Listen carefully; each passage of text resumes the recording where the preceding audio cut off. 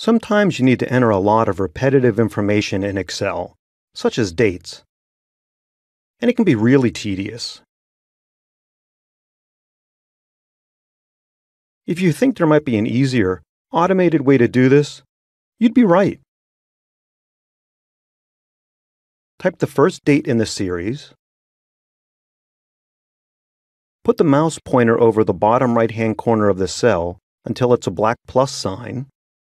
Click and hold the left mouse button and drag the plus sign over the cells you want to fill. And voila! The series is filled in for you automatically using the autofill feature.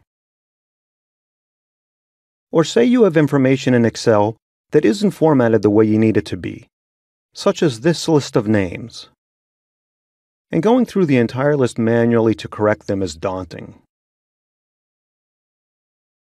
You'd think there'd be an easier, automated way to do this too, and you'd be right again. Type the first name the way you want it. Start to type the next name, and, as if by magic, Excel provides a preview of the names formatted the way you want.